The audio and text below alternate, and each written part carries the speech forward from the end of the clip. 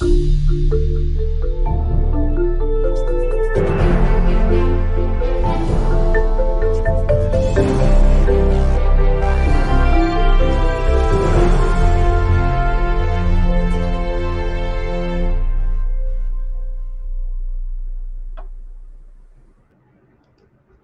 afternoon, and welcome to the Johns Hopkins briefing. Today we'll focus on ChatGPT and its implications for education. My name is Lainie Rutkow, and I'm Vice Provost for Interdisciplinary Initiatives at Johns Hopkins University. I'm also a professor at the Bloomberg School of Public Health and the School of Advanced International Studies. I'll be moderating today's briefing. Like many of you, I'm the parent of a school-aged child. For me, as for so many parents, I am heading into this new school year wondering about ChatGPT and related technologies. We want our children and our students to benefit from the latest advances, but it feels like there are so many unknowns. And that brings me to today's briefing. New technology like ChatGPT can lead us to dream big, while simultaneously raising urgent alarms. Today, 3 of my colleagues from across Johns Hopkins will talk us through AI language models and what this coming year may bring. Jim Diamond is an assistant professor at the Johns Hopkins School of Education. Daniel Khashabi is an assistant professor at the Johns Hopkins Whiting School of Engineering. And Thomas Ridd is the director of the Alperovitch Institute for Cybersecurity Studies and a professor at the Johns Hopkins School of Advanced International Studies. I want to remind our audience, we will be providing answers to your questions in real time. So please submit questions for our experts in the box that you see at the bottom of your screen. When you do so, if possible, please include your organizational affiliation. I'll now turn to each of our panelists for some very brief initial thoughts, and then we will quickly move to Q&A. Jim, many parents and educators fear that large language models like ChatGPT will lead to rampant cheating and curb the curiosity of students. What are your thoughts about the challenges and the potential of these AI systems? Thanks, Lainie. So let me start by acknowledging that any anxiety is completely valid. Nobody should let anybody tell them that any questions or concerns they have about the use of this technology are somehow outdated or misguided. The sudden introduction of any new technology into an educational setting, especially one that may be as powerful as something like artificial intelligence, rightly raises concerns. There are any number of reasons for concern, as you just expressed. There are concerns about plagiarism and cheating, possibly a reduced effort, at least among some learners, to solve problems and build their own understandings about the world. There are also real concerns about AI perpetuating existing biases and inaccuracies, as well as privacy concerns about the use of the technology. So what do I think parents and educators can do to address some of these concerns? One of the things that a parent or caretaker can do is sit next to their kid and explore the technology with them. Approaching something like ChatGPT, like any other educational technology, with curiosity, openness, a sense of wonder, can help their kids to see these tools, this tool, as something to explore, as something to create with, or not. Kids can formulate their own conclusions about the technology, asking I wonder questions as you're sitting next to your child. I wonder if we can do this. I wonder what happens when we do this. I wonder what ChatGPT will say when we put this in. Those questions, while you're sitting alongside your child, can open up this technology potentially for exploration, while allowing your child to come to their own conclusions about whether they want to use it. Educators can have discussions with their students about what might compel a learner to cheat. Educators can think about the assignment and testing conditions. Is there something that can be changed to make cheating less necessary or compelling, in a manner of speaking?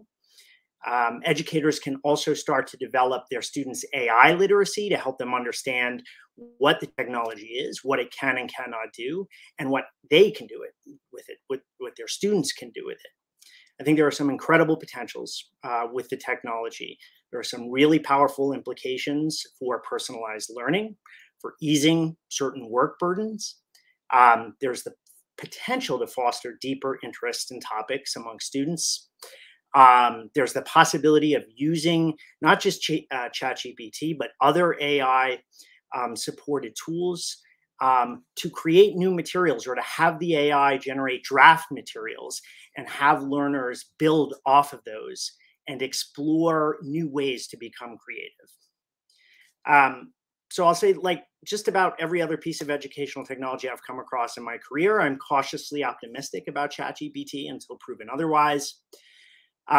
We do not have to allow the technology to dictate the terms here, or the people who create the technologies. Families, schools, communities, countries, we get to decide the role that the technology plays in education. But for that to happen, we have to have open communication and transparency. We have to ask ourselves, what are we doing this? What are the ends of education? What are the purposes of the types of activities in which we have our students engaged? Asking ourselves those questions helps us become more effective users of the technology. Thanks, Lainie. Thanks, Jim. Daniel, you're working on several exciting projects that incorporate chatbots into the classroom. Could you tell us a bit about that and how this type of AI could be beneficial for educators and students? Yeah, well, thank you so much for having me. I'm a technologist by training, and most of my focus goes into addressing technology questions around generative AI. Like you mentioned, technologies such as ChatGPT that are built to mimic human-like communication. And as we know, these technologies, they have many limitations that are topic of our research. For example, making the models more efficient, more safe, more robust, more transparent, mitigating their hallucination, and so on. So this is really lots of core AI problems that we work on.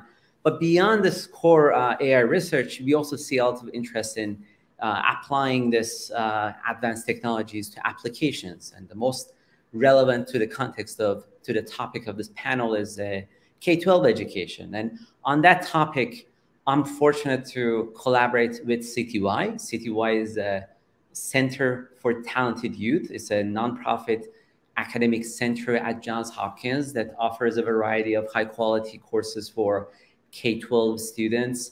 And since their inception, they've been at the forefront of innovating K-12 education. And now, with all the recent advances in AI, incorporating it in K-12 education is a natural next step for CTY. So in this ongoing project, we are aiming to figure out what role this technology should play in the classroom environment. We want to incorporate AI in a way that maximizes creative thinking and reduces rote memorization, and a whole bunch of other educational goals. And doing this in a meaningful way is challenging, as you would expect. You're experimenting with effective teaching, effective pedagogy in real world scenario. You want to do classroom scale measurements as a function of students' aptitude and some other desirable metrics upon finishing a course, which are very delicate notions to measure. Now we are in the middle of our course design. We are doing also all sorts of creative ways to incorporate AI, and we are planning to roll out our first course in the spring semester. So hopefully in a few months, I'm going to have a lot more updates to share. Hopefully many excited ones once we have our courses once they're up and running. Thanks, Daniel. Sounds like lots of excitement in the months ahead on this one. Thomas, you've said that the cheating narrative never really resonated with you. Can you tell us a little more about what you mean by that? And why do you feel confident that large language models won't eventually replace human expertise? Yeah, we started playing at SAIS with ChatGPT in the classroom very early. I think I was an early beta tester for GPT-4 before it was released. And it became clear very quickly that specifically ChatGPT was a superpower that you can give your students in the classroom. And like power in general, it can either be used for good or for bad.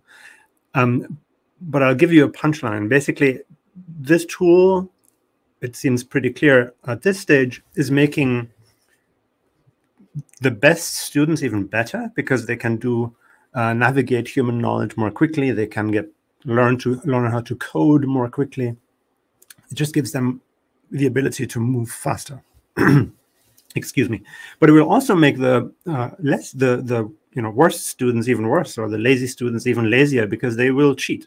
So in my view, one of the key things to get across in the classroom is the power of this tool, but also its limitations. For example, it will start hallucinating fairly quickly. The image that I give my students sometimes is that of if we look at human knowledge like an ocean, as an ocean, and artificial intelligence, large language models allow us to navigate the deep water more quickly, faster. But as soon as we get close to the ground or close to the shore, where the knowledge, the training material in the model is shallow, it will start to hallucinate. And that hallucination means it's making up things. So reliability is a huge problem. And we have to get across to our students that they cannot trust the output. They have to verify and fact check. Thanks, Thomas. I do see a lot of questions coming in, and so we're now going to turn to Q&A with our three experts. Jim, I'm going to send the first question to you, and there are actually several coming in that touch on this, which is, you mentioned in your opening remarks that we set the rules, that the technology doesn't set the rules. So what are you seeing, or what do you hope to see in terms of parents engaging with educators, with school systems on this front? Thanks, Lainie. It's a great question. So I'm in the Graduate School of Education here at Hopkins. Most of my students are K-12 classroom teachers. And it's clear that already some of my students are doing some amazing things with their own students. And I've, at this point, had a couple of educators come back to me and saying that they are engaging families in school-based conversations about how this tool should and should not get used at home and in school, right? So having the community work together to make decisions about what they think is and is not acceptable. And it's not surprising, they're not easy conversations, right? This I'm also hearing from my teachers, because it does very quickly get to conversations about what is cheating.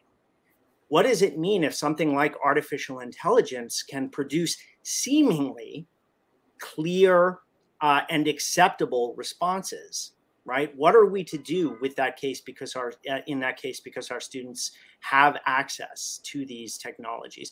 I've not heard yet from any of my own students that they are in systems that are banning the technology altogether. That may yet come to be. But to go back to your question, it really is essential that all the stakeholders that we can engage, parents, students, classroom teachers, school administrators, policymakers, come together and have these discussions about how this technology is going to get used. If we don't do that, and I'll just finish with this, if we don't do that, then we wind up in a situation where we have the technology dictating the terms, right? And not to be deterministic about it. Somebody's produced this technology, right? And the technology itself is learning from human data. It's coming from somewhere. And if we as communities don't have these conversations, then we're stuck potentially with a technology that's calling the shots. So we have to be transparent with one another about what our goals are. Thanks, Jim. Daniel, something that we're hearing from our audience, and it's a follow-up to what Jim was just talking about, is how do we think about detecting use of AI software? So you're a technologist. Is that the right way to be thinking about this? Do we need more software to detect use of AI in the classroom?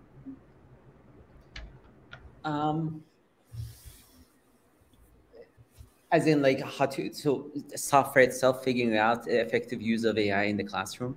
Is it both? Is it being used effectively, or are students using it in ways that are unintended, either for cheating, whatever that's defined to be here, but several questions about detection of AI use. Detection as in generation of these generative models. So that question of yeah, I think that naturally ties to the question of cheating, like whether someone has written an essay, has it been generated by a certain model. If you want to look at it as a technology question, there are things that we can do to ensure that some of the generations of generative models, they're detectable. Like, you can identify to what extent, what portions of this particular generation has been provided by the model. But none of these are robust. None of them are 100% reliable. There are scenarios under which we can say that like with some high degree of confidence something has been generated. But for the next few years, we really, I think, as a technologist, I would say don't count on those. We should really, I think, if you want to incorporate AI in classroom environment, we really want to think about scenarios that that reduces the incentive to cheat, to generate with AI in ways that we define it as cheating. Instead, I think you wanna create kind of virtuous cycle, virtuous homework assignments where students are encouraged to use AI and maybe kind of use it to build upon it and build something even better. That's how I like to think about incorporating it in the classroom environment. Thanks, Daniel. So, Thomas, you mentioned in your opening remarks that you've seen examples of AI helping students and others to become more creative, to heighten the educational experience. Can you give us a few examples of what you've seen? Sure. I mean, just yesterday we taught a class in which we got a room full of people who don't have any computer programming experience, any coding experience, to write code, actually code that they got to work pretty quickly, simple Python scripts. For example, to do things like, well, combine these 10 PDF files in this folder into one PDF file. Very, very simple tasks. But they could do that by simply asking ChatGPT to provide code to them. Then they could run it, and they could test whether it works, and explain ChatGPT what does this code actually do. So it would walk them step by step through the logic. That is just an extraordinary thing. It's like having your own personal research assistant who can actually help you write code and also do other things. The key thing, again, and I just want to stress this with an anecdote, is to get across the limitations. Like you, Lainie, I'm not just an educator in the classroom, I'm also an educator at the dinner table with my kids. My oldest son is 5. So a couple of days ago, we were asking the machine that can answer questions, meaning ChatGPT, a few questions over dinner. And the question was, does the Leaning Tower of Pisa have a toilet, a restroom, or not? So the ChatGPT says, no, does not have a restroom. The next restroom is close by. The next day, I ran into my PhD student who studied it in Italy and said, hey, Martin, is there a restroom in the Leaning Tower of Pisa? And he said, oh, yes, I've been there. Of course there's one. So I went back to my son and said, so here's Martin saying, yes, there's a restroom. And here's the machine saying, no, there's no restroom. Who do you believe? And his answer was immediately, of course, Martin. He knows it. So that's a really powerful lesson for a 5-year-old. You cannot just trust the output of some machine, a human, PhD student. He's not writing on restrooms in the Leaning Tower of Pisa, but still is more credible. Also, some sophisticated dinner time conversation in the Red household. Jim, question for you from our audience.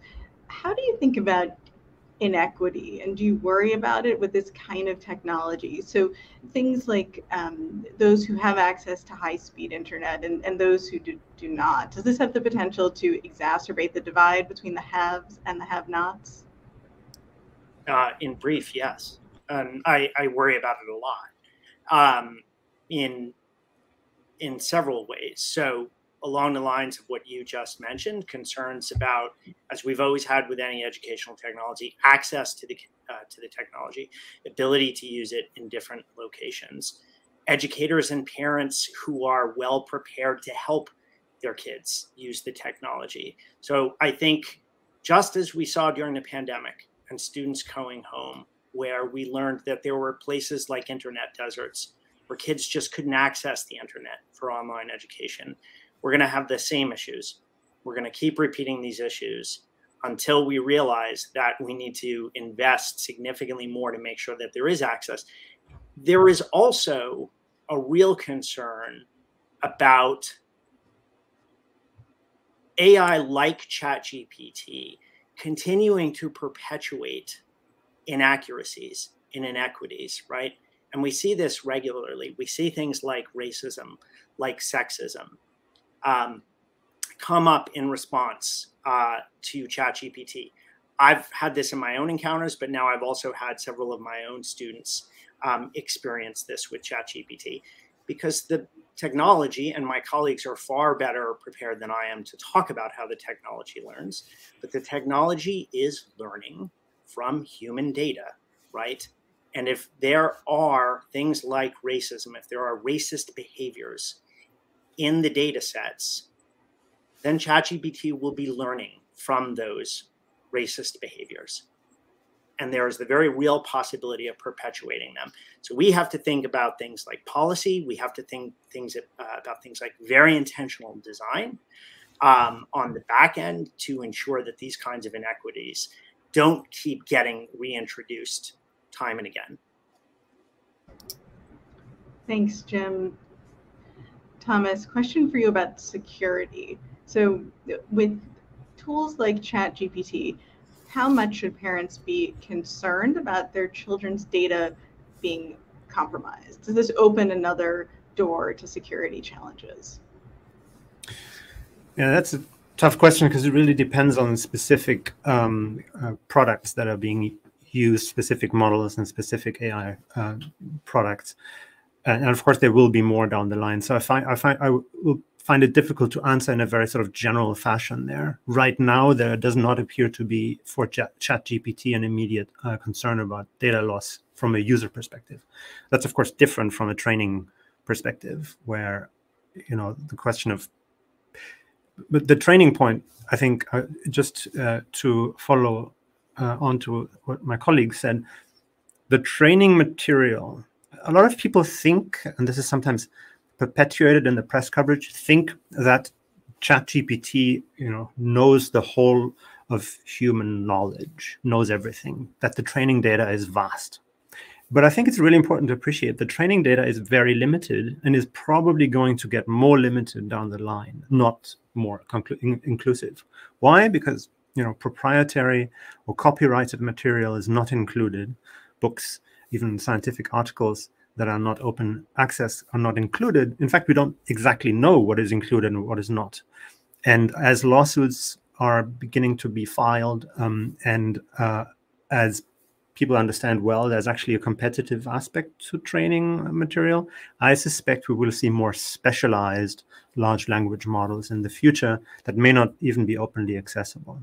But it does not know everything. The training material is acutely limited. Thanks, Thomas. We're down to our last 5 minutes, so I'm going to give you each an opportunity. Daniel, I'm sending this to you first to give us your final 30 seconds on the potential for ChatGPT to upend education. Daniel, first to you. Yeah, I'll be very brief. I think there are lots of opportunities here. I think that the technology is going to continue to get better, but the progress is going to be. It's not going to be an overnight change. It's going to be a very gradual change. You know, we are already saturating the data, the training data on the web, and like other colleagues mentioned, the progress is going to be gradual. But that means that, you know, we can kind of slow down, take our time to build, you know, rethink the technology, the education. That space is very exciting, but then there's a lot of buzz in this space. I think there's more need to really do like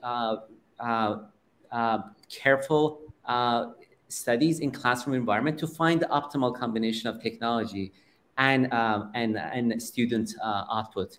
I think that's where the new opportunities will be in the education space. Thanks, Daniel. Jim, to you, final thoughts. So at the risk of repeating myself, is ChatGPT going to upend education? Only if we let it. So let's not let it. Let's be as intentional as we can be as communities, as educators, about what we want from this technology, how we want our learners to use it, and toward what ends. I think this could be an incredibly powerful tool. I'm also not a huge fan of the idea of disruption or upending in education. I think they can be quite unethical. I think we need to be very, very intentional about how we use these tools. I think we stand a better chance of not having education systems upended the more intentional we are right now. Thanks, Jim. And Thomas, you get the last word. I'm incredibly excited to be an educator in this very moment, because we can use this superpower. We can use it in education throughout the ages, and of course there are some risks for abuse and misunderstanding, but that is always the case in education. So I'm far more optimistic than I'm pessimistic. Wonderful. I'd like to thank my colleagues Jim Diamond, Daniel Khashabi, and Thomas Rid for joining me today. And I'd also like to give a big thank you to everyone who attended this briefing, and especially to those who submitted questions for our experts to answer. A recording of this event will be made available on this website. If you have additional questions or media queries for today's panelists, please follow up with Sahand Yazdanyar, and you see his email address on the screen right now. Today's panelists, together with faculty from throughout Johns Hopkins University, will continue to work on the issues that impact all of our futures. Thank you again for joining us. Thank you.